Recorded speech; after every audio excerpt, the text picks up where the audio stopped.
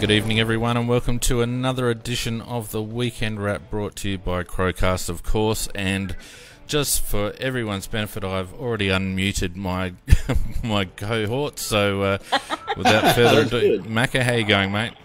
Yeah, very good, thanks. No, very good. And Nick, how you doing? I'm going very well. And we have a special guest just for a moment at the beginning tonight, saying hello to our new sponsor, Ryan from Smith Partners Real Estate. How you going, Ryan? Yeah, really well, thank you, mate. And happy Mother's Day to everyone. Yeah, absolutely. And a successful weekend for you, mate? Yeah, it was actually. Yeah, we actually had really good numbers over the weekend, and considering we're so close to election, it's ticking along okay. So yeah, elections are usually property sales killers, aren't they? Yes, it seems that people do put their hands in their pocket over that sort of period, but no, it's going okay. Look, to everyone listening, we just thought we'd have Ryan on quickly, as he has become a major supporter of the CrowCast, for which we're very grateful. So, mate, I just thought I'd give you a couple of minutes just to maybe explain your interest in the Crows and why you're, apart from me badgering you all the time, why you've decided to align yourself with our lovely podcast. I've tried to be Switzerland from a business point of view with Port and the Crows, but yes, I've always been a massive... Well, actually, that's a fib. I was actually a Hawthorn supporter back in the day, but ever since the Crows came in that first game that we played, obviously, yeah, as a South Australian, a proud South Australian, we jumped on board there. I don't know if it was the right move. I think it's the right move, but geez, there's a bit of pain over the last few years with Hawthorn, but that's okay. Yeah, always support locals. So yeah, and yeah, for the people out there, Rob and I do go a long way back. We worked back in finance. I don't dare to guess how long ago. About 150,000 years ago. Yeah, to be about Was that our sponsorship amount?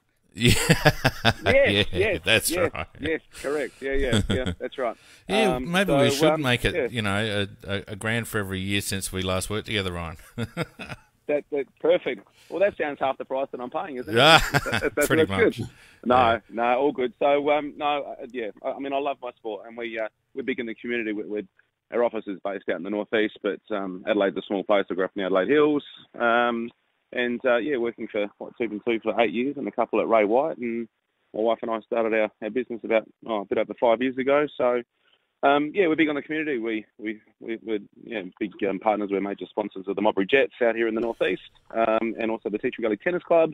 It's all about putting it back into the community. So about time I started putting back into the teams that I'm really passionate about as well. So yeah, just proud to be part of it.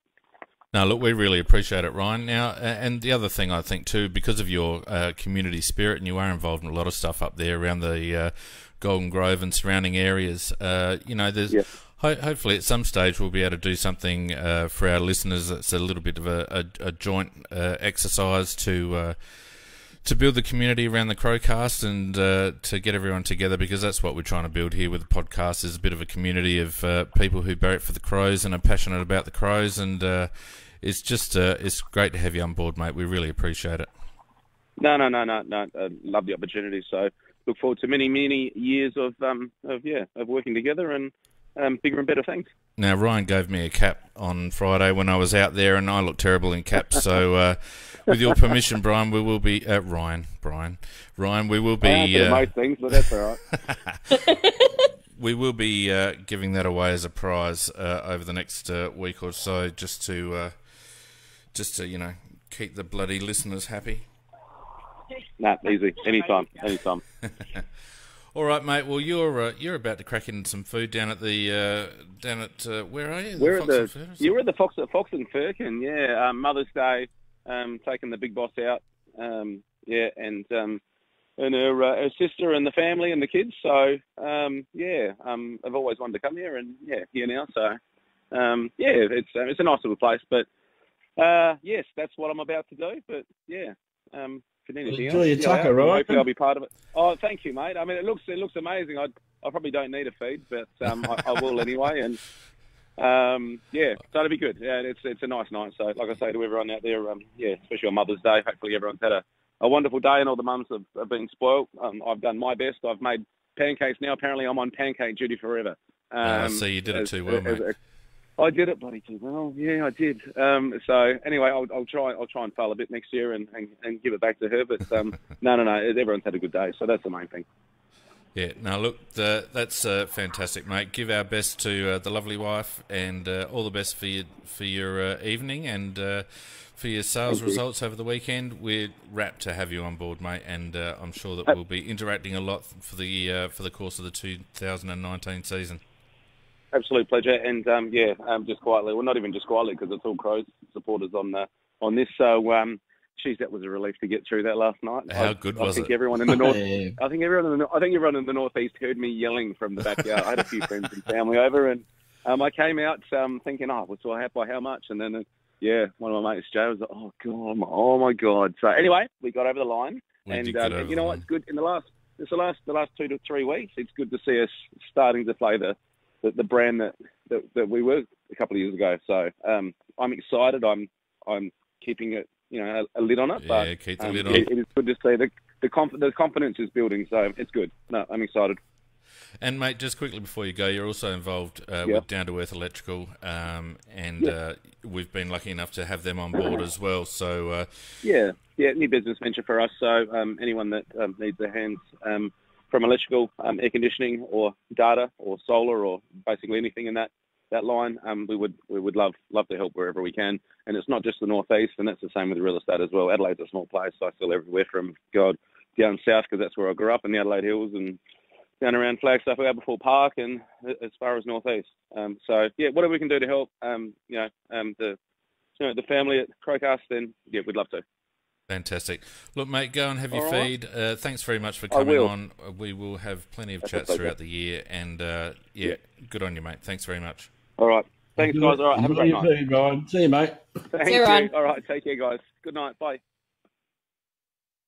And I hope people weren't too put out by us having Ryan on, because it's very important to us in terms of the growth of the CrowCast, and already the support that he's provided has allowed me just to ramp up one or two things, and the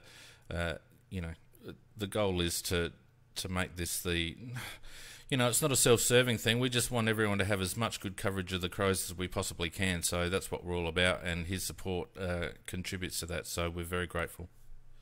And it was really nice, there's guys in the chat, there was a couple of thank yous towards Ryan that came from in there, so that was nice to see. Yeah. And I actually found it more interesting than Donkey's competition time, so it was okay. PJ Crows think we've sold out. We're easy to buy out. Yeah. No, we're cheap. We have sold out, PJ. We're not ashamed to say it.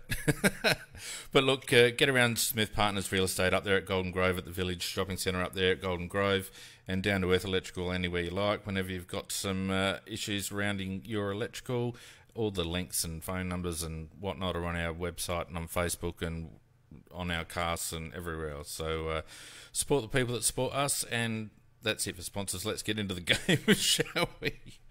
Bloody hell. I reckon we just gave him his money's worth right there, I reckon. Just about. Just before we get into the bloody the showdown, the results, how about the heart palpitations halfway through the last quarter last night? Oh. As long as we got Talia back on, I was going to be okay, because it's all freaking Talia's fault. But it was very unexpected, wasn't it? Because we just looked like we were cruising and in control, and then actually they made the move of switching Dougal Howard up there, and all of a sudden there was a forward that was competitive, and then that gave was competitive because he didn't have an opponent. Yeah, well, that was the thing I think everyone was missing, the fact that him getting moved down there coincided with Tails coming off. And, it did. It did. That and Talia, that should have been, I mean, that's actually Talia's fault, because he should have actually brought it to the attention of the umpire so it becomes a blood rule and holds the game up when we're doing a kick out. Good point, Nicky. Oh, yeah, but he's still, whatever. He did kind of do the right thing to get himself off as quickly as possible to be treated, but because of what happened and the way it got turned back over, it meant we didn't have that extra player in defence that we needed. Yeah, fair call. Anyway, look, let's get into the scores, shall we?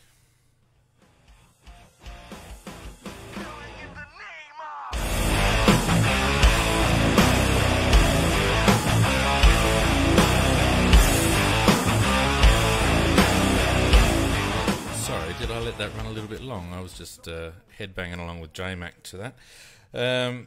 Bloody hell. Again, second week in a row, I was heading to a massive result in my footy tips until today, and then crashed and burned. So anyway, we started off on Friday night with the Swans kicking me off with a 5-point win over Essendon. A little bit controversial, and I'll ask you about Rampy in a minute, but the Swans getting up Cockwomble. 77-72 in the end. 5 points. So what do you reckon? Well, the rules are rules. I mean, he's not a monkey and he's not out on a tree. He's a footballer playing on an oval. You're not allowed to climb posts and shake posts. And the umpire saw it. He warned him, telling him, he said, get down. But he really, if he to the letter of the law, he should have paid the free kick. Yeah, it should have been a free kick. That's one of those rules that you don't give a warning for because you can't. Because the post is already moving. You can't stop the post moving. That's and I know when we were taught about that rule, it was that as soon as they do it, you pay it. And it's the same as the 50 we got last week that they're still kind of whinging about for Keith's first goal, which is if you kick the ball away once it's over the line, that's an automatic free. You can't give a warning about those ones because they're outside the field of play. It's just a bizarre thing. I mean, the fact that the umpire saw it, that should be it. Like, free kick, end of story, you know. There's no argument about it. And whilst I'm not complaining because I would have been absolutely spewing had that cost me my tip, but the simple fact is that... It did cost me my tip. Yeah, well, I don't care about your tip. Apart from the fact it was very bizarre, I have to compliment him on his post-climbing skills. I don't reckon I could get up that high. Yeah. Anyway, it was pretty bizarre. Saturday, Carlton breaking their supporters' hearts again, going down to Collingwood after being around the place for quite some time during that game. Collingwood getting up by 19 points in the end, 106-87. Dane Swan had a hilarious tweet about it. What did he say? Well, Nicky, share it. He said he wanted to congratulate the Collingwood Football Club for their heart and their thinking of the football community by allowing Carlton to get so close and actually making it an interesting game for everybody to watch. Look, in fairness to Carlton, they played some very, very good football in that game, and they have in all season had patches of good football. This is probably the longest patch of good football. You always felt that in the end they were going to get done, but I just wish they didn't play quite as well as that. So we want that number one draft pick, and at the moment they're in the right spot. No, they can play like that and still lose because it keeps Bolton in the job. Yeah. All right, we had the other game on Saturday. We had the Western Bulldogs having a solid win over the Brisbane Lions, 92-76. The Bullies getting up by 16 points. Yeah, I didn't get to see that game. I think that was probably as predicted, I think, because the Brisbane Lions have just tapered off a little bit, in my opinion. And Western Bulldogs, on the other hand, have just not a resurgence, but they're playing a little bit better than they were. So I think that result was probably as expected, close, but one to the Bullies. It was interesting. The highlights I saw of the game were actually all Brisbane. I'm like, but didn't they not win? When I was looking at the tips this round, I went, we're playing Brisbane next week. I bet you they're going to get done. So it means they're going to have their tails up and going against us because I thought, the way this round's going to go, it's not going to be to our benefit at all.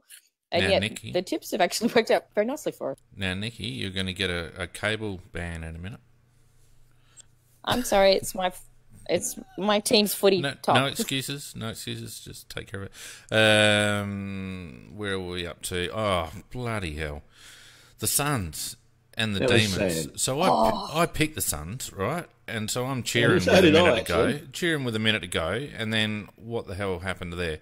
Anyway, the D's getting up by a point in the end, 61-60 in what was a reason. I watched bits and pieces of that game, and whilst it was a low-scoring game, it was quite interesting to watch. And Stuart Dew, after making the comment that that last minute wouldn't have happened without the new 666, so whilst it was exciting to for the fans, obviously, it was very, very difficult to coach against.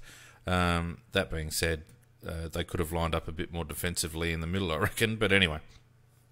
And I think that, and that's a very good point you raised, because that's where they lost it. With a minute to go, the obvious thing is to try and get the ball straight down at the feet of the ruckman, which is it, I think was their ruckman. Yeah. And that should have been his sole goal, not to try and jump up and hit it anywhere or anything. And I know he's got a job with Big Maxi, but that's whether he somehow had to nullify it to get it down to the ground, but it didn't happen that way. And once the ball's out in the open, that gave Melbourne the opportunity, and they got that goal very quickly. And so I thought, this is going to be a draw, but they still got down there again. Yeah, I know. Yeah, I mean, the Swans did the right thing. The Suns did the right thing, and they got Martin back. Once they had that secondary little ball up, he quickly went back to become that loose man. But it meant that his player was loose out in the wing, and where he positioned himself, he was too close to other Suns defenders. He actually needed to be that bit further over. I had tipped Melbourne, but I was furiously barracking for the Suns when it was happening. As we all were, I think. Yeah. And PJ Crow's reporting that Isaac Rankin's redone his hamstring. So he may not actually play a game for the Suns before he gets traded back to Adelaide.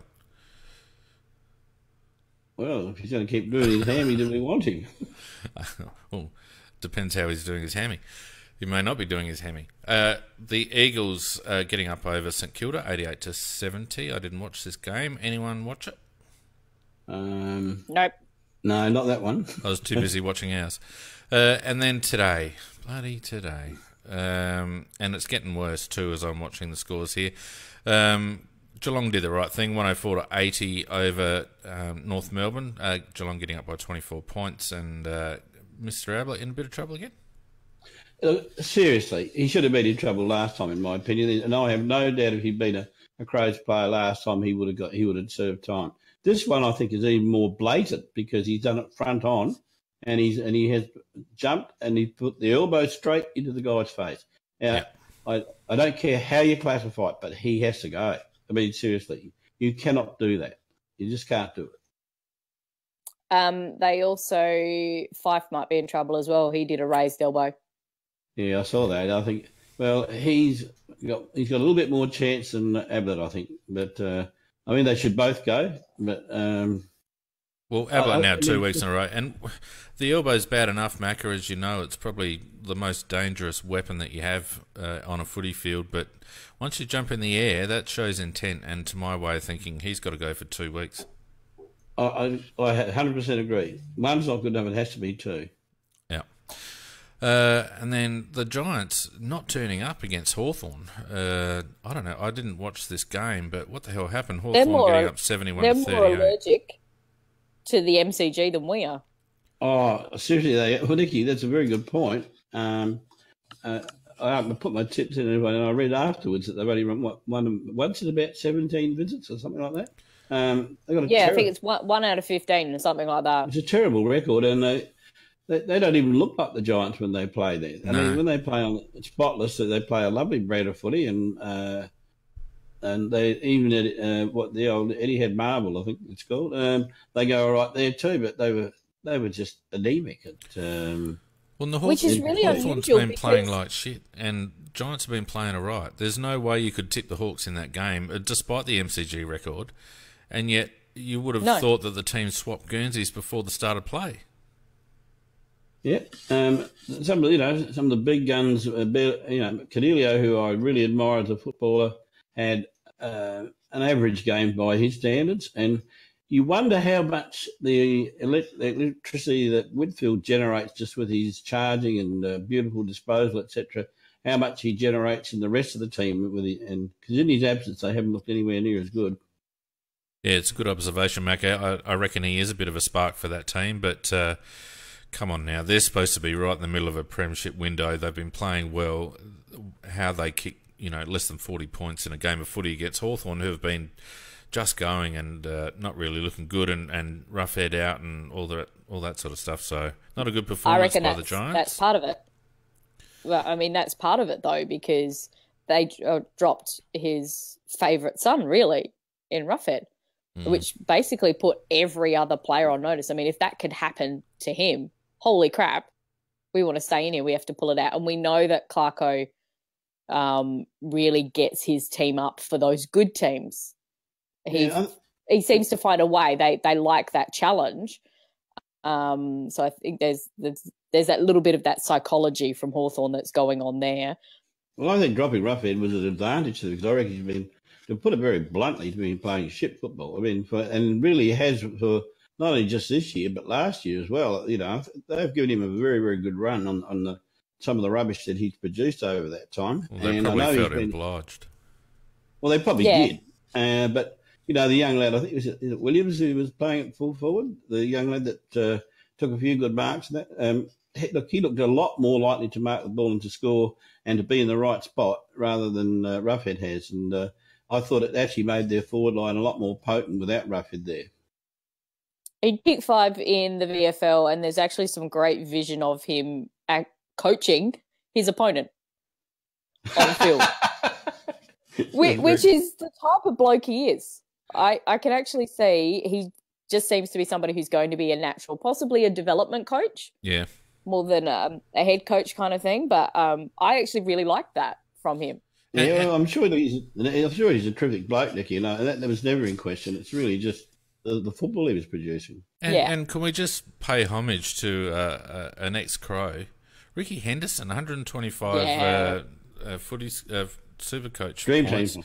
36 disposals, 10 marks, 0 tackles, of course. But did he have an opponent? No, look, he's obviously given a mandate by Clarko to get out on his own because that's the one thing he can do. And I don't know who covers his opponent, but he's been every game this year, he's been played very, very well. And as we know, he's always been a very good user of the ball. So what Clarko's doing is, as I said, giving him a mandate to get out on his own. Well, he's using his strengths, isn't he? Yeah, it is. And I think it's very good coaching, actually. 7 inside 50s and nearly 652 metres gained from Ricky. That's look, it's a credit to him because his career was just about dead when he went to Hawthorn, really. And he was probably seen as depth to the Hawks. And the fact that he's been able to forge a career at the Premier is a really good fillip for him. And credit to Clarko too for recognising his strengths and utilising them. The last game, which is still going, although it's just about over, and bloody Fremantle, come on. Richmond look like they're getting up. They're currently 25 points up. Richmond up 111 to 86 with only a minute or two to go, so it looks like the Targs are going to have a good away win over there. Well, I actually did pick Richmond on the basis that... How could you pick Richmond? They've been playing like shit and it's in Perth. Well, I just thought Freo, they really played a very dour game against us, and I thought if they play that against Richmond, and Richmond, who do have a team of runners, if they do get through them on that oval, it's a pretty good sized oval. I thought that they would get on top of them, and it would appear that is the case. Well, it would appear that that's the case, Macca. So you're a fucking genius. No, I didn't. I got a lot wrong. That might be the only one he got right. I got about 4, I think. Now I've got to mark the bloody cast explicit, so we might as well start swearing. G'day to everyone on Facebook, by the way, particularly Bill, who's joining us from Launceston. If it's cold in Adelaide, imagine how cold it is in bloody Launceston at the moment. Jeez. He'd be used to it, though. Yeah, He'd probably think that's warm weather for Launceston. We'd be freezing. Yeah, probably. All right, well, look, that's enough of that. Let's get into some match talk, shall we? Well, there's 2 seconds. Now, do you realise, though, that these results, we're now third? Yes, we're finishing the round third. Good point, Nikki. I should be doing the bloody ladder before we get into ours. So let's quickly run through the ladder. We've got the Cats on top on 28, Collingwood alone in second on 24, the Crows in third now with a healthy percentage above GWS and Brisbane and West Coast. Fremantle look Richmond will go into 6. Yeah, so that's what I was just about to say, Nick. Sorry, I've got the live ladder in front of me. Yeah, so have I. Richmond will jump up over Freo. Hawthorn now also, they'll just bump out of the 8. The Bulldogs and Port also on 16 points, and then and St Kilda as well. Then we've got the Bombers, the Suns and Melbourne on 12 points, Sydney and North on 8, and Pick 1 is on 4 points and looking good, Macca. They certainly are looking good, and I like the way they're playing. No, Pick 1's looking good, mate. Oh, sorry, I thought you were talking about the way we were playing. The Pick 1. Well, I don't know, but I think they're going to win a few more than we really want them to. They're not playing a bad brand of footy. No. But they're not going to finish very high. So if we don't get Pick 1, we'll certainly be in the 1 to 4 range. Yeah, it'll be 1 or 2. I don't see them getting any higher than that. Yeah, well, there's apparently two very, very good lads, and people argue who's going to be the best out of those two lads. So they're two slightly different midfielders. So Yep. you've got more the one who's the inside grunt, and then you've got the outside with the explosive pace. And don't we want the one with the outside explosive pace? I think we do. It'll be all right. All right, so let's talk about the fantastic showdown on the weekend, and it was the Crows getting up 13 goals, 10-88, flattering Port in the end, getting up by 20 points. Port 9 goals, 14-68 after a 6-goal last quarter.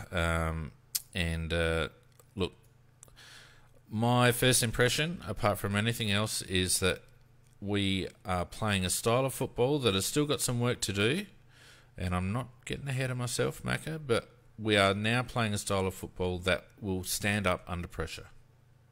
We are, and there's no doubt it's your sponsor said we're getting back to the way we were playing in 2017. Well, that really is not the case. We are playing a totally different brand of footy than we played in 2017. That was more based on moving the ball as fast as possible, getting over the back and getting goals that way and high scoring. As you quite rightly brought to our attention a couple of weeks ago, and Nicky was on it as well, and I was as well, but I'll just give credit where it's due because you have publicly raised it. The fact was that the way that we play now, with the back line playing deeper and the midfield in between the centre line and the half-back line, it makes it very, very hard to score against us. And that's really, even though the Port Adelaide had 60 inside 50s and they kicked a lot of points, a lot of that was because of the pressure that was being put on them. And so what we're doing now is basically restricting, a little bit like Fremantle, but not totally the way they played it. We're trying to stop the teams from scoring, and then try to use the ball when we do get possession of it to get into our forward lines and do something with it. So it's a totally different brand of football than what we before, because the emphasis before was on attack. Now the emphasis is totally on defence. Nick, what do you got to say about all that? I actually agree that it is very much a style that will stand up to pressure, but it's because we bring it first, and we literally are daring the other teams to handle that pressure, and we know Port can't. And so that's why I was actually going into this game quite confident, and it wasn't because of their outs they had, etc., because we had outs as well that are just as comparable. I mean, they're not as recent as what theirs are, but we still have. But it's that in at the coalface, it's that absolute bullying. And the fact that, you've got Atkins who gets a falcon to the face and he just kind of goes, oh, look what happened to me. And that's very un-Atkins-like. No, come on. You're not going to start saying that Atkins has turned into a tough little mongrel. He hasn't. Because he was just but dazed, the Nicky. fact that he laughed about it. He was dazed, for God's sake. Too. No. Look, no, you've just jumped the shark now. But I think it's that we know that we were struggling, and Don actually said it in the aftermatch presser, that there were certain things that he saw at that North game. He was like, okay, if we want to win, this is what we need to do. He then approached the leadership group, said, this is how I think we need to fix it. How do you think we need to fix it? They agreed with him and went, okay, we're going to implement those. We'll start bringing them more into the training, etc. And we've seen what's happened.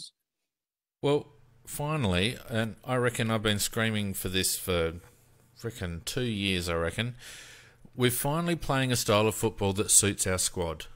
You know, yes. Because this fast break footy that we've been playing for a while, it looks great when it's working, but it's so brittle that it just takes one little change in momentum or one little turnover and the whole thing falls apart. We're picking blokes pretty much on form now, which means that we're pretty heavy in the midfield. We've got some big bodies in there, a lot of inside grunt and all the rest of it. We've got a few good outside runners and we're very solid down back.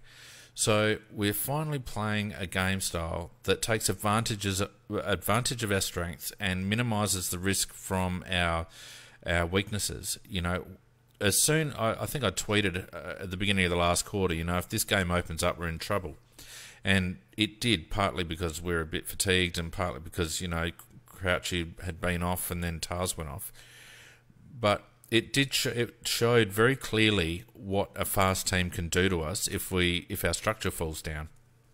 And with Ryder getting on top in the ruck at the beginning of that last quarter and giving them first use, it exposed exactly what could happen if we persisted with playing fast, free-flowing footy that didn't have much of a defensive mindset. So I'm so relieved and I'm filled with so much confidence now that we're finally playing a game style that suits our squad, suits our players. It's not terribly difficult, like it's not complicated. It's focused on ground ball, it's focused on rebound, and it's focused on hitting up forward. And I love it. I love watching it. Yeah, because you can, what you're seeing is 100% effort from virtually every player on the ground. Even Atkins, and I'm not going to say he was rippling muscles like Superman or anything like Nicky was alluding to. I wasn't. I was just saying it was very unlike him. But I didn't see one moment that he actually squibbed the ball, which I thought was good. And I did see him compete for a couple of vigorous balls where he got one big smack on the side of his head there for his efforts. But that was the ball that did that, I think. I couldn't actually pick a player that never had 100% go on the weekend, Fiend. And once you're playing like that, and once you're in that defensive mindset that you're not going to let them beat you, you're not going to let them through, I think, you know, and if everybody buys into that, you're a very hard team to beat. And as you say, that's the way you have to play to win a flag. And it's a little bit different. Sorry, Nick, go on. I was just going to say, we've got a great test coming up this weekend. Yeah, we've got Brisbane. And, you know, we like to play that. I wouldn't mind betting we struggle next week. We've had two very tough games, and now we've got to travel up to Queensland. It's going to be a big ask, but anyway, we'll get to that later. But, you know, we're playing a lot of rebound footy, but it's not the same as 2017, is it? Because it's not... We're playing... Everyone's playing back a little bit deeper, aren't they, Macca and Nicky, in my opinion? Yeah. Oh, there's no doubt about that. And we're not concerned. We're not concerned about necessarily going from halfback to a score. We're concerned about going from halfback or deeper to another stoppage. You know, forward of centre. So we're quite happy to you know, take the possession chain if we can get it, but we're not throwing caution to the wind, which means that we get burnt on the way back. And our forward 50 pressure is far better. Lockie Murphy has contributed to that, but I think all of our forwards have contributed to that. But also, because the ball is moving a little bit slower, as we do transition, our second line of defence is able to move up a little bit higher, and we had so many repeat inside 50s on Saturday night, and that means that, you know, we're controlling the play for long periods of time. And I think a part of that is there's a lot more belief in our current ruck and the midfield setup that we're willing to take that stoppage on the centre wing. Whereas even though in 2017 we were playing some electrifying football, it was great to watch, we were invariably losing the ball when it was there because they weren't quite. We had to get the turnovers. That's the way we were doing it. Now we're still going for the turnovers and that pressure, but the way we're doing it is a lot more, I think, calculated. And it is, as you said, it is every player in the team really working towards it, but also being smart about it. Well, and one other thing that I've noticed just before we get into the stats, I've noticed that over the last couple of weeks, we've actually fallen behind on clearances. Even though we've maintained good contested possession numbers, our clearance numbers have dropped off. And on the surface, you would think, oh, gee, that suggests that there's something wrong with the midfield. But when you actually look at it, and I didn't have time to put any footage together tonight, but when you actually have a look at it, the other thing that we're doing, which is a marked difference, is that we're not committing so many players to the ball at stoppages. We are hanging out, one or two maybe, but we're not sort of all in, and we're really corralling the congestion, and we're putting a lot of pressure on the second and third possession coming out from the opposition, that's very Hawthorn-like. Hawthorn aren't. You would never think Hawthorn is a dominant clearance team, and yet look at the success that they've had over time, and it's very similar to that. The clearance numbers are another indication, in my opinion, of the change in mindset and the change in game plan that we've utilised now. Yeah, and interesting, PJ Crow's quite correctly. He says he talks about Rob O'Brien and Himmelberg have straightened us up and brought a point of difference. There's no doubt about it. Rob's O'Brien, he's got the energy in the centre, Jacobs was barely getting off the ground. O'Brien's at least jumping to compete, and then still competing very hard once the ball hits the ground. And Himmelberg, he's never going to kick 100 goals or anything like that, but I don't know leads about that, the right Macca. spot. I reckon he could once he starts collecting those marks and maybe not don't 100 goals. kick in front of goal. No, Maybe but not the point I'm 100 trying to goals, make is that he's certainly playing his role, and he's playing his role to perfection, in my opinion. He competes with the ball in the air. He makes leads, but they're not in the same place that Walker is. And that's one of the reasons why that forward line is functioning as well as it is, because I don't know whether they've got set places they lead to or set plays, how they do it, but the other forwards seem to understand it very well. And I've got another bloke that Lynch is so important too in the way we're playing. Well, let's not get to individuals yet, Macca. Let's just... All right, well, I'll hold my fire on that one. Okay. How long have you been doing this cast? You know the order that we do it in? The most important thing tonight was doing my... He forgets every week, though. All right, anyway, let's look at some head-to-head stats. And we kicked it a little bit more than Port, although the disposals were relatively even. 377 to Port, 385 to Adelaide.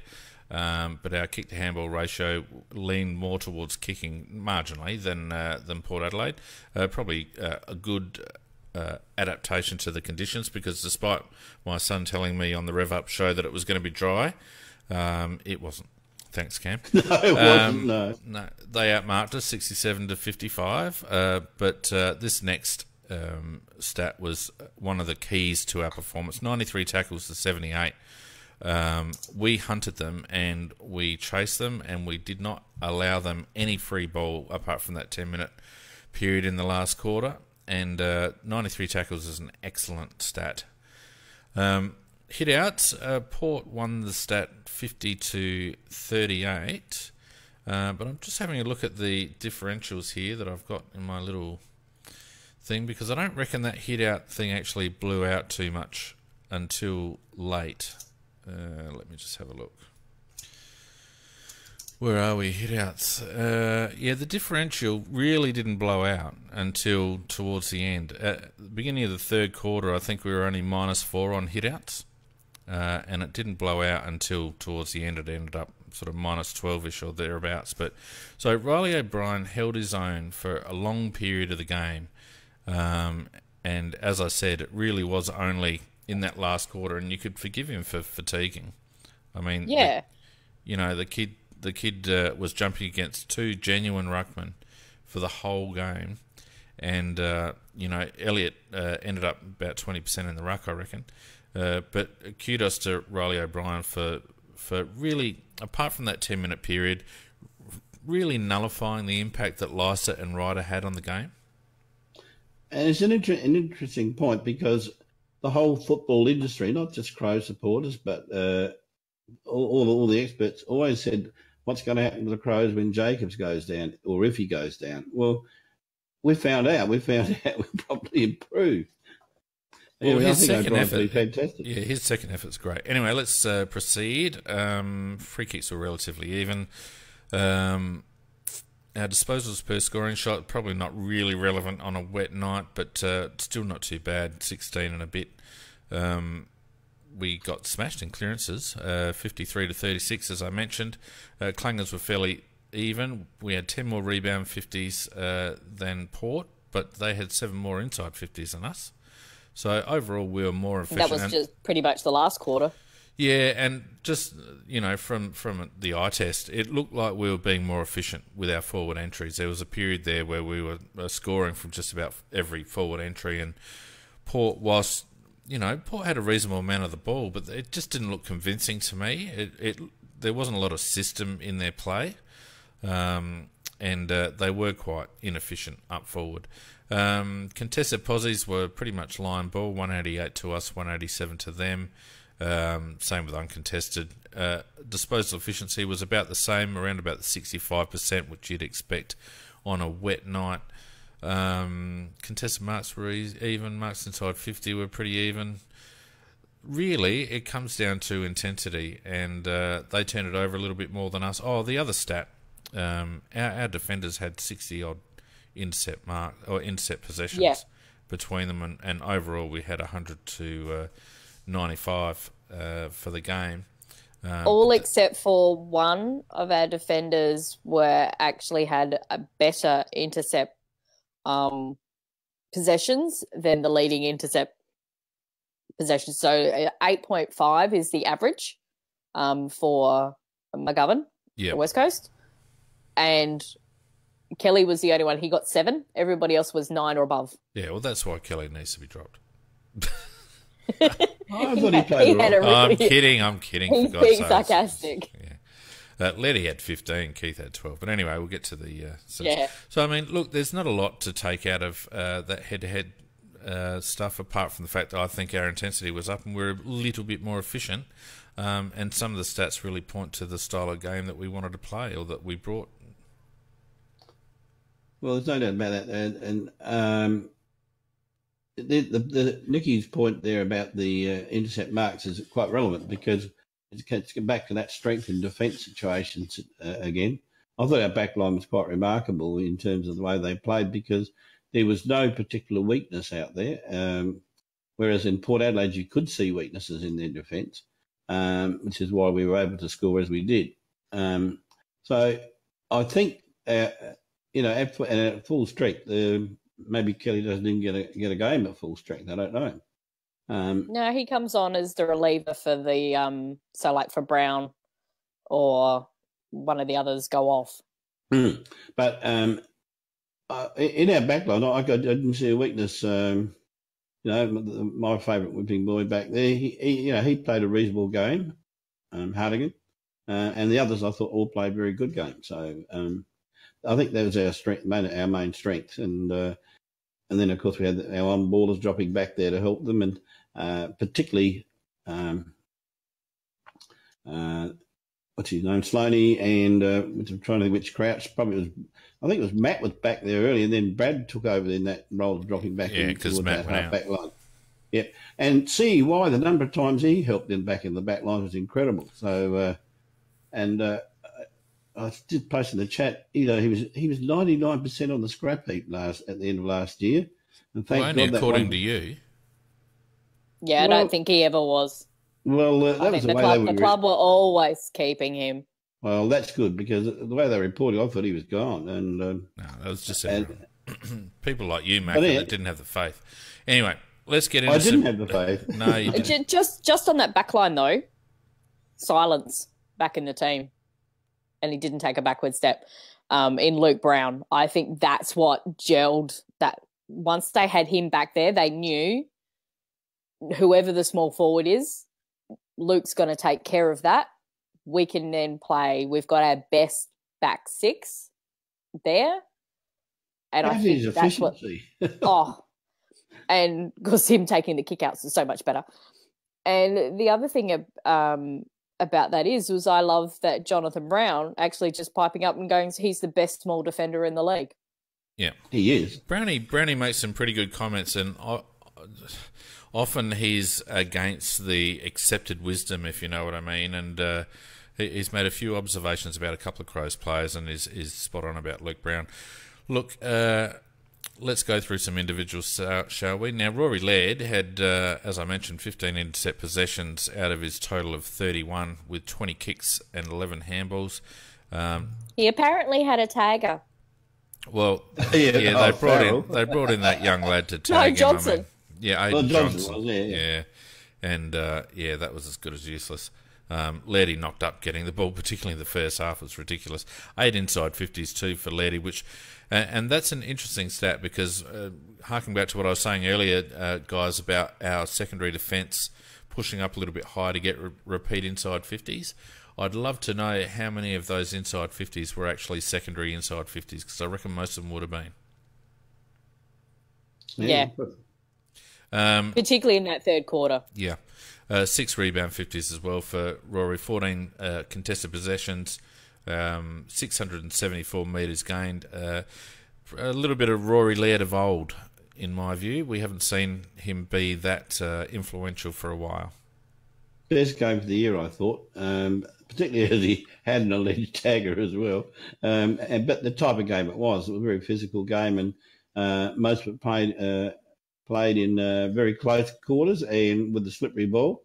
And I thought, if he'd won the medal instead of Keith, I don't think anybody would have argued. There was probably about 3 or 4 of them that could have. But no, Lairdy, I think, had an outstanding game, as you say, right back to his best form.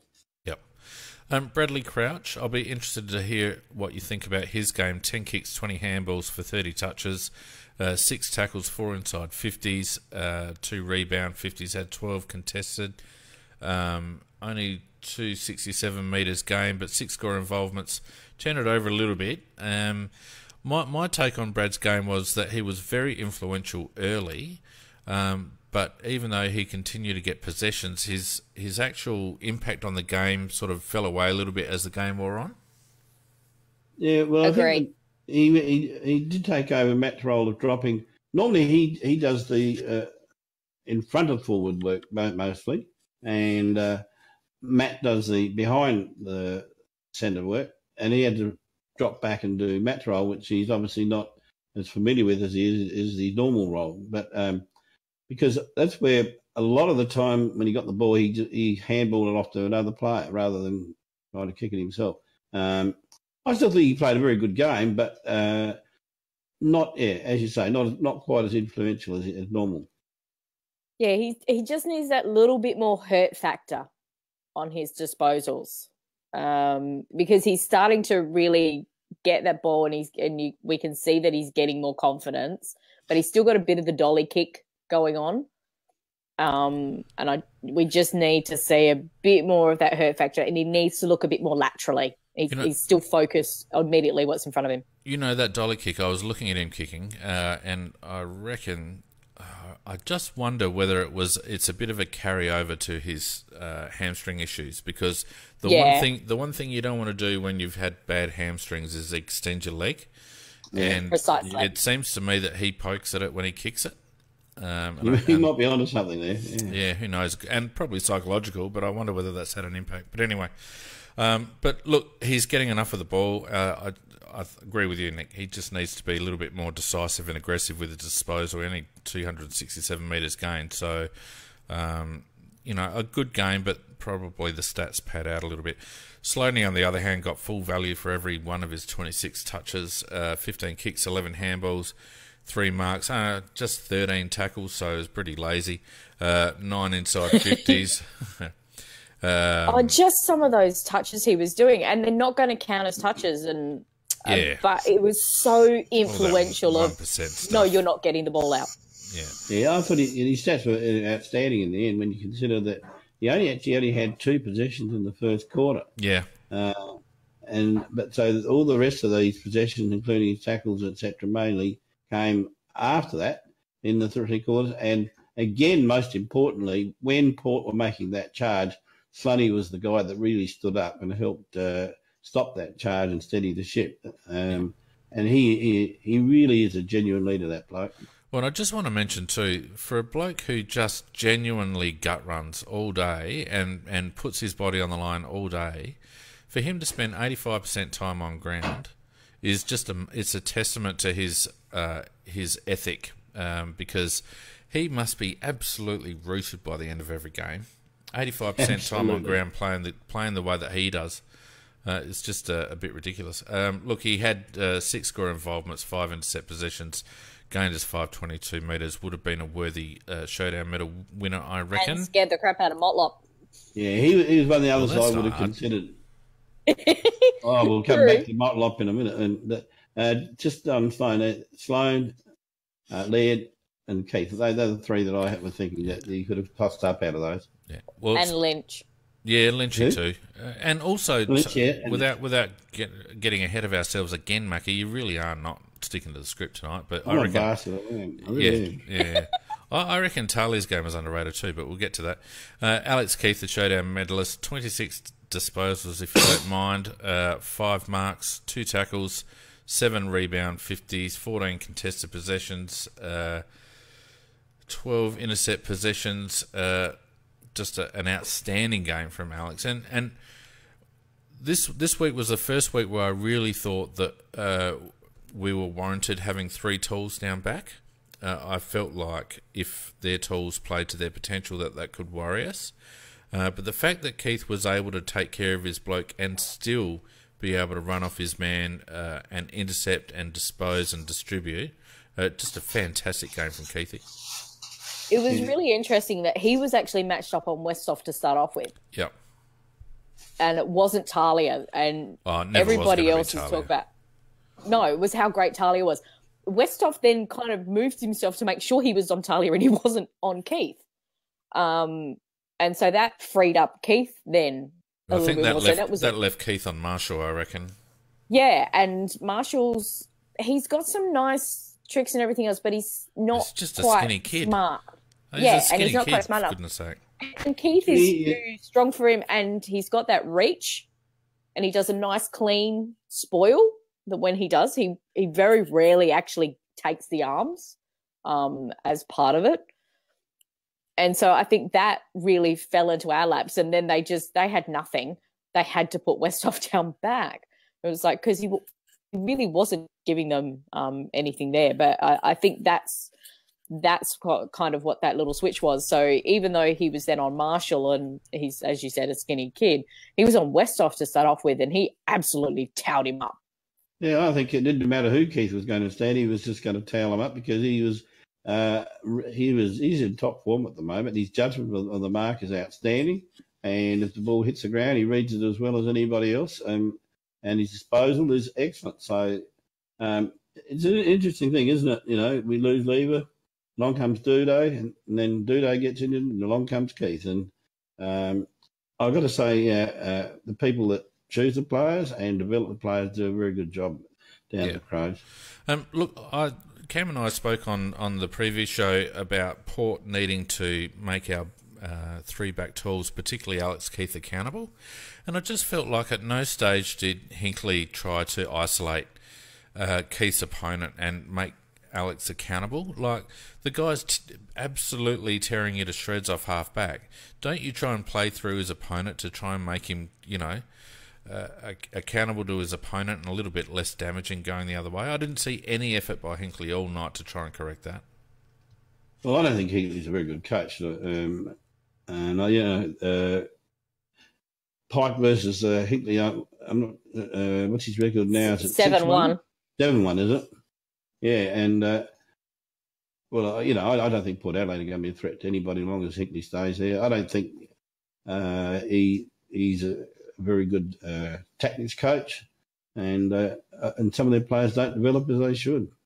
Yeah, I'd go along with that. All right, Ellis Yeoman, I reckon, particularly in the Loved him. first half, he's just Loved so his game. strong in the contest. And as I've mentioned before, he doesn't go to ground. And people who have been bagging him, I hope they're reading their words, because I think most of us on this podcast have been Ellis Yeoman supporters. And, he's had a bit of a tough road at times, but he looks to be entrenched in the 22, and it's well deserved in my opinion. 24 touches, 7 tackles, 6 clearances. 4 rebound 50s, backing up what you were saying, Macro, about him getting behind the ball a bit. 15 contested posies. What else have we got here? 4 intercept possessions. Probably our main, him and Huey, probably our main clearance weapons now. I just love the way he goes about it. He's unassuming. He's not pretty, but he's so strong in close. He was one of the few players who felt it when you're watching him. It felt like he had a dry ball in his hands, whereas everybody else was playing with a wet ball. Well, and that's he the was thing, just Nick. so clean at being able to pick it up, and then he does those little side steps back to create his own space to make the right decision. And you hit on 2 things there. Sorry, Mark, I'll give you a run in a sec. But the thing that's annoyed me the most is this myth that Ellis Yeoman fumbles and that he's got shit disposal, because he's actually very clean below his knees, and his disposal is more than passable, in the context of the type of game that he plays. And you're dead set right. He was as clean as a whistle on Saturday night. And he was also doing similar things to what Sloaney was, that even if he couldn't get the possession, he's just putting that hand in and stopping Port getting a clean possession.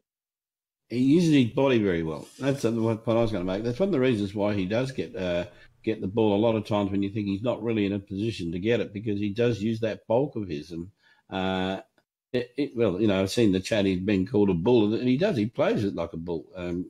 See ball, get ball. But it's not really aggressive, is it, Mac? It's just that's his size and just the way he plays. It's not as if he uses it well. Yeah, he just moves them off the ball. Yeah. Huey Greenwood, our other inside player, 11 and 11 for 22, had a couple of marks, including a nice little hanger that he messed up. 7 tackles as well, as Cam also had 7 tackles, 8 clearances, 19 contested posies. His disposal efficiency probably a little bit lower than he would have liked, but 7 stoppage clearances and 3 intercept possessions. Getting back to him is his full form, I reckon, Huey. Yeah, one of the commentators made the brilliant observation is that I think the Crows look better with Greenwood in it. Well, I thought, what a brilliant observation. We haven't lost a game since his return, have we? Yeah, he's only best 22. Yeah, and they make it sound like he's a marginal player. Yeah, I know. But they were saying that about someone else last week too. I actually thought that Huey didn't have that good a game.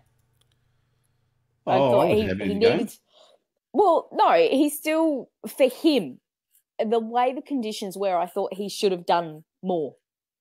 I just kind of felt he got a lot better in the second half, but it just seemed it just wasn't quite there in the first half as to how we know he can be. So whilst he's got all those great stats and it still says he had a good game and he's named in the best, I'm like, he could have done better. You're a hard driver, Nicky. Yeah, I don't know, Nick. A game like that. He was fumbly early, and to me that was really unusual. Well, the ball was pretty wet. Yeah, I reckon everyone was Anyway. Yeah, but he's a Tasmanian boy. What do we think of Rat? 21 posies, 7 marks, 3 tackles. God, 3 people fell into his arms. 4 inside 50s, 7 rebound 50s, an amazing 3 contested possessions, 4 score involvements, a couple of intercepts, turned it over a little bit, but did gain a 627 metres. I didn't actually mind Atkins' game, aside from one thing, that he's still not giving the first possession. He's still looking to fend off and dance and skip around, and it just drives me freaking crazy. Every player in the league knows he's going to try and fend off, and you can get him for holding the ball. Yeah, yep.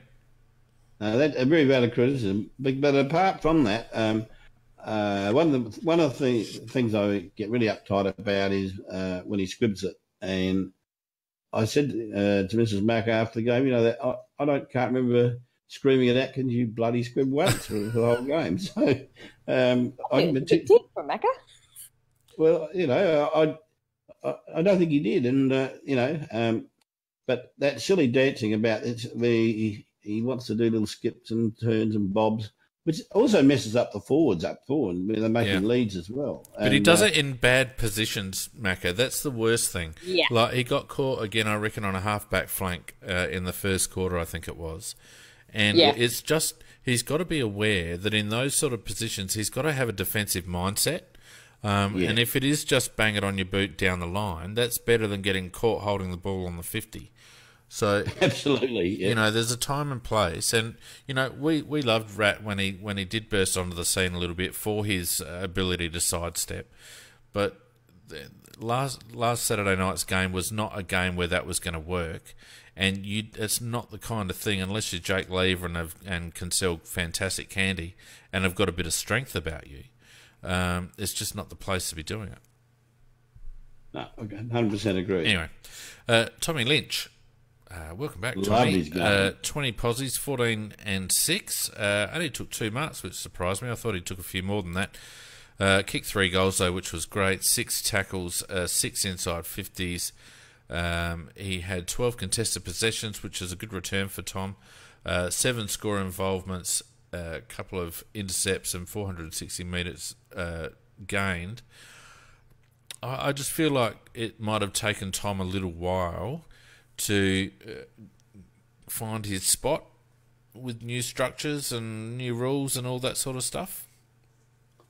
Yeah, well, we've definitely changed our game plan, and he's still the linchpin. Yeah, the linchpin, the connector, whichever way you want to look at it. But you're right, I think, Fee, that he's not. He's moving. He is definitely moving to different places, and that's part of the way, because the way we're moving the ball differently from the back lines.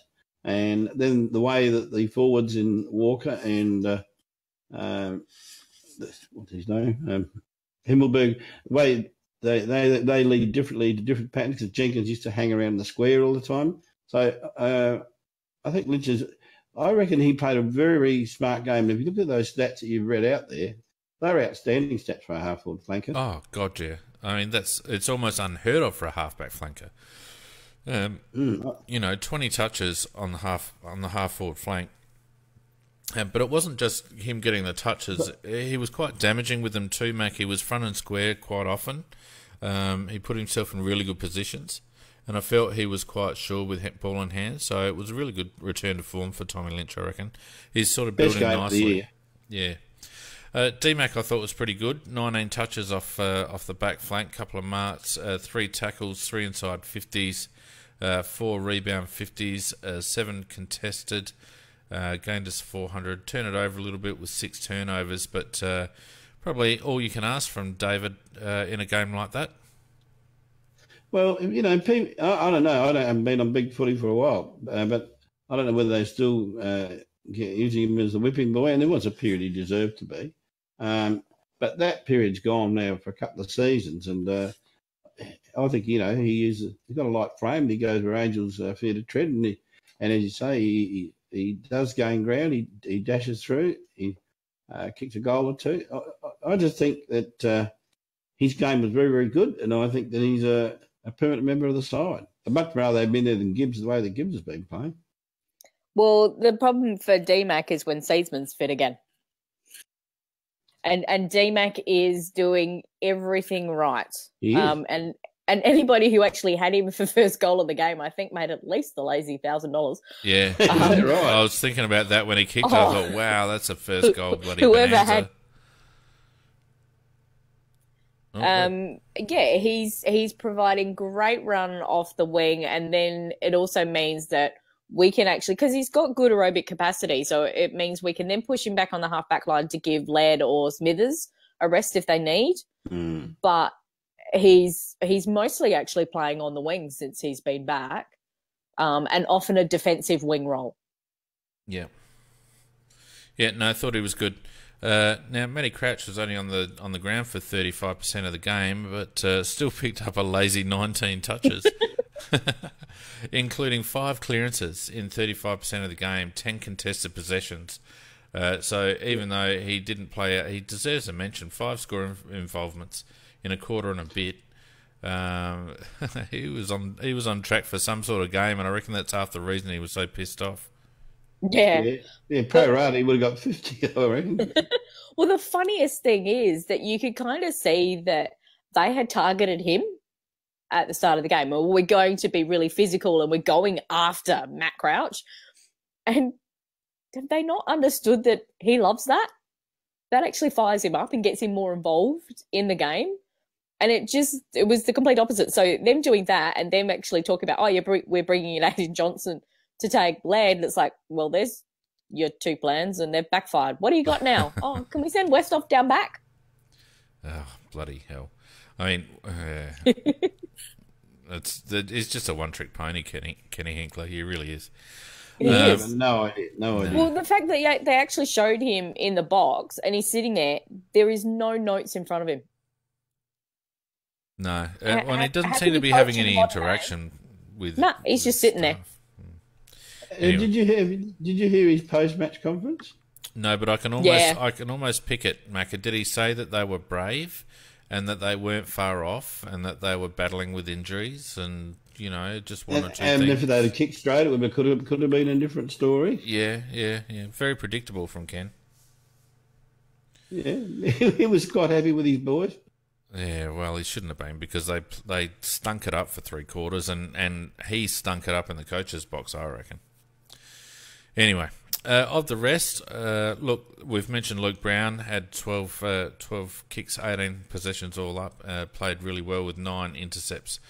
Brodie Smith also with 9 intercepts to go along with 17 touches and 6 rebound 50s for both of those blokes. Daniel Talia's game I thought was really underrated.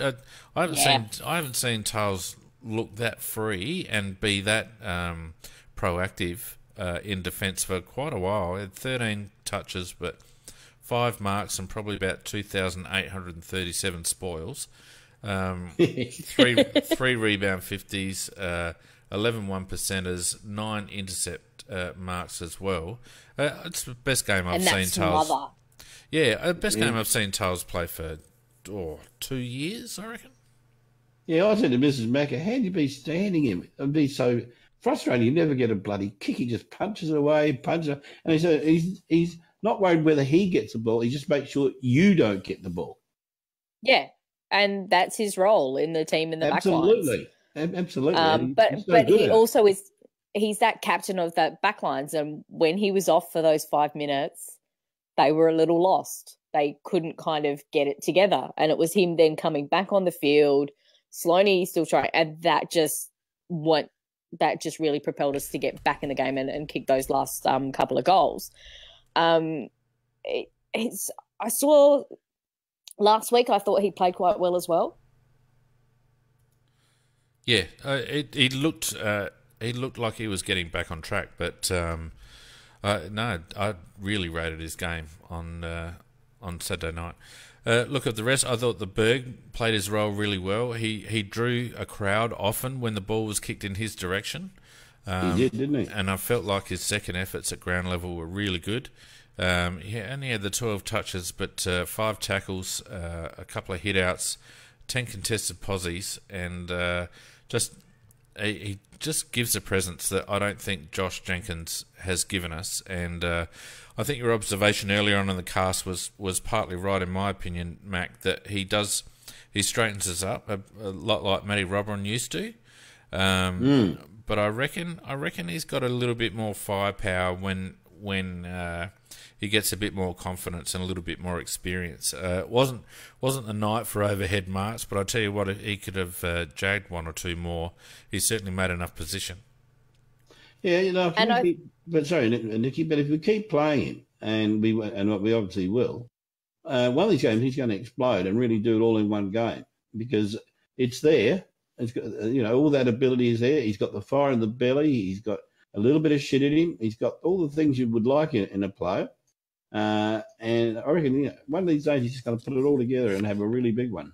Yeah, I agree. And you can see his influence as well with Tex, because that where Tex did the double-handed tap down to Lynch. So when you see the vision from behind, you can actually see as the ball's coming in, Lynch is already on the move to be in the perfect spot in the middle. And Tex has identified that as he's going in. He's like, I'm not even going to attempt to mark this. He's just that tap down to him. And that was brilliant. That's what we saw Himmelberg do the previous week. So I wonder whether that got highlighted quite a bit in the post-match review, which you'd think it would. But Tex is a smart player. You've taken a very, very long bow to include Taylor Walker in a conversation about Elliot Himmelberg. Jesus. Wait until I get to Tex. I wanted to bring it up earlier about in the Lynch bit, because I just really liked that bit of play. It just showed the smart play we've got going on down in that forward line. Well, Marty Manager points out that Himmelberg kicked 2 goals from holding the ball free kicks and makes a comparison that JJ's never done that. I'm sure he hasn't. Well, I don't think JJ's kicked 2 goals when the stats say 1 goal, 1 either. Elliot only kicked 1 goal. He did. Because he missed that. He missed that. Good try. He missed that sitter. The Gooch needs another run, I think. Lockie Murphy, 11 tackles, if you don't mind. That's what forward pressure's all about. The only thing I'll say about Lockie is that his intensity is up really high, but I think sometimes he just lacks an ounce of composure. So if he can maintain that intensity, but just settle at times when he's got ball in hand, I reckon that'll just about complete him as a small defensive forward. Yeah, you're never going to argue about his intensity or the way he really puts in. I mean, he's a brave little fella, just brave. He just tackles the biggest guys, and he gets a few whacks and belts from them as well. But no, I love him. I think at times looks like he's a little bit slow, but then all of a sudden he does something. And he's not. He does something which totally disproves that, Nicky. And I think, look, he's certainly make it very hard for the other little other smalls in playing in the SAFL to get, isn't he? Yeah. Oh, yeah, absolutely. I mean, he's keeping Jace Jones out at the moment. Eddie Betts, I thought, was around the place. I think we're only going to get flashes of 5-goal Eddie from now on, but he still just creates a presence around the packs. He still warrants attention, and the trouble that opponents have is if they kind of underestimate Eddie, he'll kick a bag on you. So that in itself is still worth a place on the side, in my opinion. Yeah, he creates panic. And he does, and they were concentrating so much on him, so that's why Murphy and Knights, etc., could get their chances. He was getting those little taps; they just weren't quite going his way, but they were close enough to it nearly happening. Did Riley Knight play? Yes, he did. 2 goals.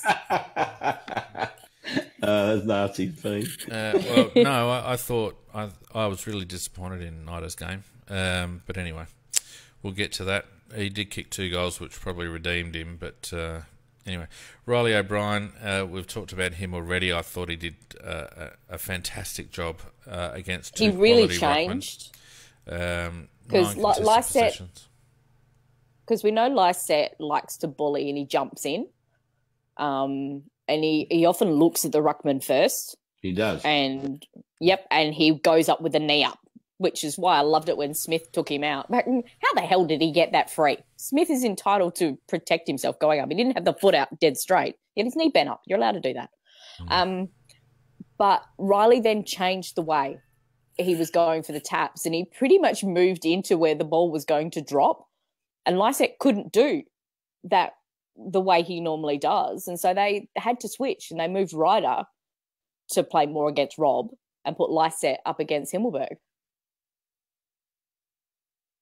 Which is a move they had to do because, of the 2 ruckmen, there's no doubt the Ryder's a better ruckman because you can get up higher.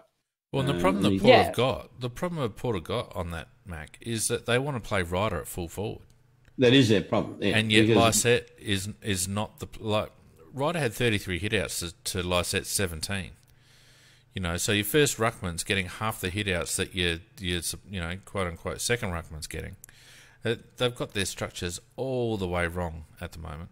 Anyway, well, Robert, but in fairness to O'Brien, he's the one that forced that by he more than handled Lysett, and I thought he was perhaps winning against Lysett, which is why they had to bring Ryder out into the ruck. And it did start to give him a bit of an edge in the clearances because he's got that leap that he did. But Matt Crouch was actually reading Ryder's tap so much better than the Port mids. Yeah, so those first ones, we did lose the clearances, Nikki. No, we lost it in the end, but we didn't in the first half. We were actually up in the first half. Anyway, look, I thought it was a good performance by Riley, and he's doing a fantastic job in Sauce's absence, and it'll be very interesting to see what happens when Sauce comes back into it. Look, I've pretty much covered everyone because it was such an even performance. Just on Riley Knight, I think you did raise a good point though, Feen. While he got two, he always does something that sort of saves his skin. Like this week, he's got 2 goals in a game where goals were hard to get. But he's only had the 10 touches for the game. I just wish Riley Knight would just put a whole game together, a complete game. I think Nida has never broken out of that new kid in the team, 10 touches is all right mode. You know, and I think that he needs to, like, he was on the ground for, you know, a good 80% of the game, and I just think he needs to do more. I said to Cam the other day, you know, I like the things that he does, but he just doesn't do enough of them. You know, only 3 1%ers for the night, 3 contested possessions. So I'm just struggling to see where his strength was. You know, I just there's not one stat like, you know, we talked about Lockie Murphy. He only had 11 touches, but he had 11 tackles. So immediately you can see what he's bringing to the table. When I look at Riley Knight's stats, and this has been an ongoing thing with Nida, I can't see the element of his game that he's bringing to the table that someone like a Chase Jones or a Ned McHenry, or, you know, even someone like Richard Douglas when he's fit again, can bring to the table. And I think Riley's starting to I hate to say this, but his AFL career is starting to slip away, in my opinion. I mean, he was there for we could put him on to tag if we needed, and he did that quite well. But the thing is, we've been using Ellis Yeoman in that role, particularly on the midfielders. And so we don't need Knight for that anymore. So what is his role so much in that forward line? And I agree, he needs to be getting at least 20 possessions. And the thing is... And as Vardy Magic said, his stats over his career, it's even. Yeah, they haven't changed. There's no growth. Yeah. And that's the thing. And what you said about Ellis Yeoman is topical, because Riley Knight had 12 months there with Ellis Yeoman out of the equation to actually make a mark on the team. You know, he also, from memory, he wasn't terribly injured during last season, was he? He played most of the games last year, from memory? I think he did. So, you know, he had the advantage of playing in teams that, whilst we weren't playing well, he was getting a big opportunity to make a name for himself in this team. And I think his opportunity is slipping through his fingers, and as pressure for spots becomes even tighter with players coming back. I mean, you talk about Douglas and Seedsman and Millerer to come back into this team, particularly the last two, Seedsman and Millerer. You know, and then you've got McHenry, Jones, and Stengel and McAdam are building. That's exactly right. Not to mention Scholl and Hamill. So there's Riley's had 3 seasons or 4 seasons in the system now, and as you rightly point out, and as I mentioned, his stats have been very even. You get the same stats from Riley Knight every week, and nothing really stands out. And I love him as a player for what he does, but he just doesn't do it often enough. And I think I wouldn't be surprised if he has a rest this week. Well, you know, that might well be on the cards. And again, we've gone off script because we should have left that to the Wake Up Award. But anyway, let's quickly do our Jet of the Week and whatnot, and just run through a couple of that. We won't take too long on it, though.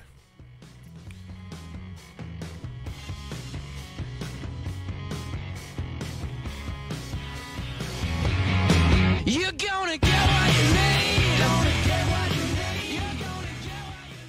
We can't really argue with Alex Keith, can we? No, happy with Alex Keith. Yeah. Yeah, As we said earlier, there were a number of players because the type of game that we're playing, and if we're winning, it means we're getting that even contribution across. But I think the way Keithy went about it, he was outstanding. Yeah, I agree with that. A case to be made for Sloaney, a case to be made for Lynch, a marginal case to be made for Laddie. Laddie, yeah. Did we have a breakout winner this week? I'm not sure that we really did. Maybe Alex Keith? Oh, no, we can probably give it to Rob. Oh, yeah, Because no, that's a whilst it fair wasn't- call. Yeah, because whilst it wasn't a breakout, this was a hell of a test for him. And once again, he's taken that another step to say, I belong at this level, unless I'm trying to kick it off the ground. Yeah, He should be banned from ever attempting to do that ever again. Poor little pigeon toed Rob. Long way down. It is. And because that foot does turn in, I think he kind of forgets that it does. It's like, that's why you missed it. And I would like to nominate Rob for it. Yeah, I'm happy with that. I'm happy with that too. And I think you probably all know who I think wins this one. Now is your time.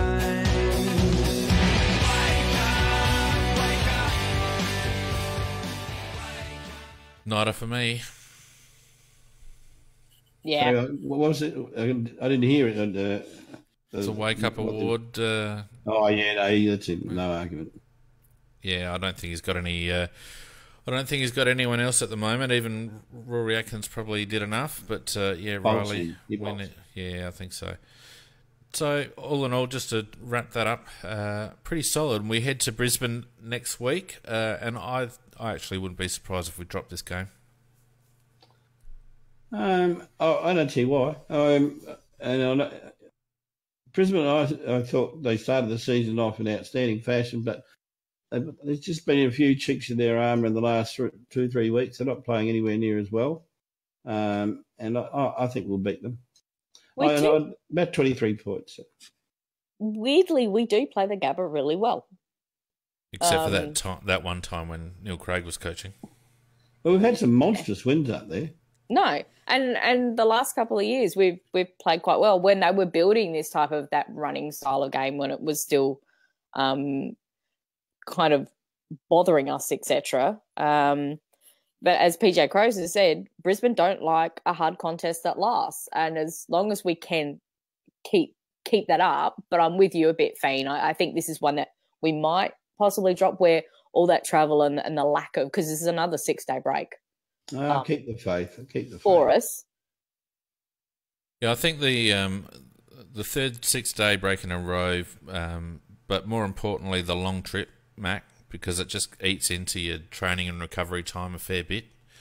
Well, it does.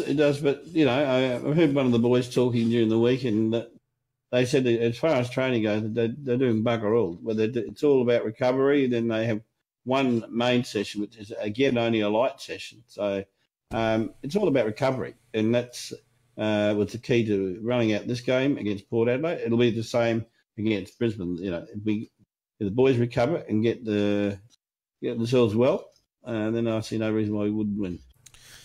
All right, well, we'll see how things shape up during the week. Obviously, we don't have any injury report to talk about just yet, but it didn't look like, apart from Crouchy with a mild hip caught, which by all reports he'll be all right for.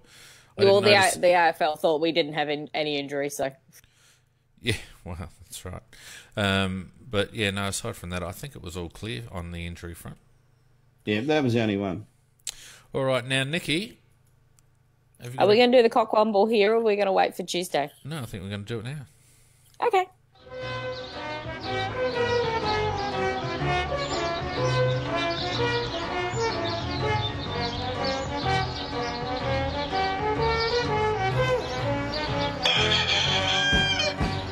Underground, overground, wombling What do you got for us? Well, Dane Rampy. Yes. Not only did he climb the post, which made me think of my nephew who's a little monkey, he also was caught talking to, arguing with an umpire early in the game and making the statement, "You sound like a girl." Yeah, I know, that was a bit weird.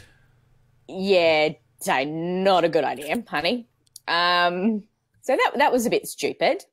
Then, of course, we had the idiotic decision to have Dwayne commentating the Showdown. Oh, can he just... I think God, he just barracks his head off. The worst comment I've ever seen, I've ever heard from him was when he said at one stage, "All the superheroes of Adelaide are here," and it's like, Dwayne, could you be any more embarrassing, for God's sake? Just shut up. And apparently, no introverts should play in the show. Do you actually understand that introverts can play football? And apparently, the booing for Tex was out of respect. Yeah, and also that Rosie's going to be as good as Fife. And as soon as he said that, I'm like, well, so therefore he's going to be a great player in a team that can't even make finals. I'm okay with that. Who else? Gil's explanation about ticking off the umpire doing nothing. Yeah, whatever. That was always going to happen. He's got no idea, Gil. What else happened? Now, I don't like to burn one of our own, Nikki and Mackie. You know that I'm very supportive of my talent.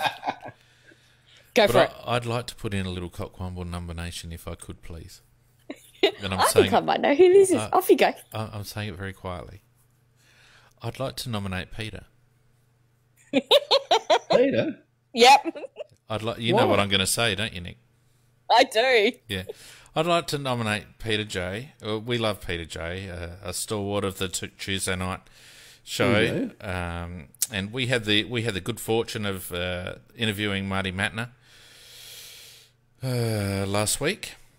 And I was doing the editing for it and all the rest of it. And Peter, I think, asked the first or the second question. Yep, the second one. I timed it. Peter J asked an 80-second question to Marty Matner. An 80-second question. Yeah, that's got to be some sort of world record. Yeah, as I said, one of his shortest. And then he followed it up with a 30-second question as a follow-up. So at one stage, I was actually going to call it the Peter J interview featuring Marty Matner rather than the Marty Matner interview. But Pete, we love you. You know I'm taking the piss, but I just thought it was funny. It was like, oh my God, is this question ever going to... is it ever going to end? Well, we'll give him an honourable mention. Then. Honourable mention? Yeah, the Jared Waitley Award for long-winded questioning. Yeah, that'll do. Yep. But I think the Cockwomble has to go to Dane Rampy just Human for the monkey. most. Yeah, for the two things that he did. I mean, seriously, what were you on Friday night, dude? I have never seen a player climb a goalpost before. Never. Yeah, I know. I want to know what was going through his head. I just want to know what was going through his head. Not much. No. No. Anyway, that's it for us. It's another hour and a half. God, any attempt to limit this show's time just falls by the wayside. So, thanks, Nicky. Done it again. Yeah, well, I can blame having Ryan on this time. So that cost us 5 minutes. But speaking of Ryan, we have to obviously say a very big thank you to Smith Partners Real Estate and Down to Earth Electrical. Also, Hardware Unboxed, which is Scorpus's YouTube channel. Go and check it out. He's actually posted a really interesting review on a 32-inch monitor the other day. He's very good on his monitor reviews. And also all our patrons now have been posting up our Patreon members on the cast tonight, but I haven't updated the list. So for all the new patrons that have joined over the last week, you'll definitely get a shout out. Now, before we go, because we've got the stalwarts on, everyone who's usually on chat is on chat. On Tuesday night, a few new things are happening on Tuesday night. The first thing is that we're going to be live streaming to YouTube as well as Facebook for the first time. So in the past, we've live streamed to Facebook and then uploaded later to YouTube. Well, from Tuesday night will be uploading to both simultaneously, live streaming to both simultaneously. The second thing is that in an effort to make Tuesday night as interactive as possible, we're going to be reopening the phone line. Now I've got it working again. And we will be trying to please someone. The first person that calls in on Tuesday night with a legit call will win that Adelaide Crows cap that I've got. All right, so it'll be really great if we got someone calling in or a couple of people calling in. And the third thing, what was the third thing? Shit. The third thing was actually the most important thing. That's why you've forgotten it. Go down my bar. I can't freaking remember. Something else is happening too on Tuesday night. So I think the phoning in thing was it. Anyway, I can't remember. So anyway, get around us on Tuesday night.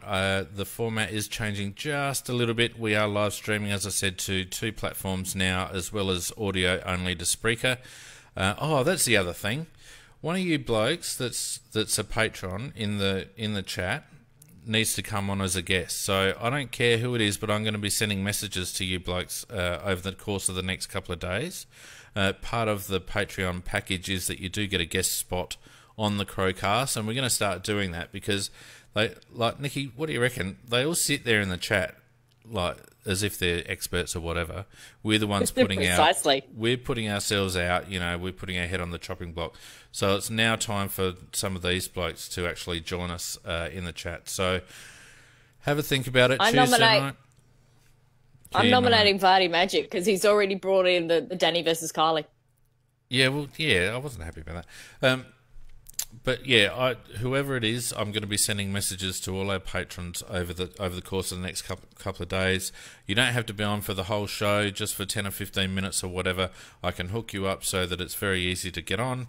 There'll be no stitch-ups or anything like that. It's just a way for us to get you guys involved. And, without the chat on Spreaker, it would be half the show that it is. So this is not only a way to get you back for giving us shit on the chat, but also just to repay the faith a little bit.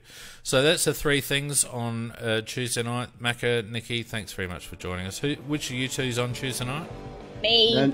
Nikki? Yep, so you're going to have to do sweets and smacks this week. Oh, jeez. Okay. All right. Thanks to everyone listening. Thanks for all your support as usual, and we'll see you on Tuesday night for Tuesday Night Live. Good night.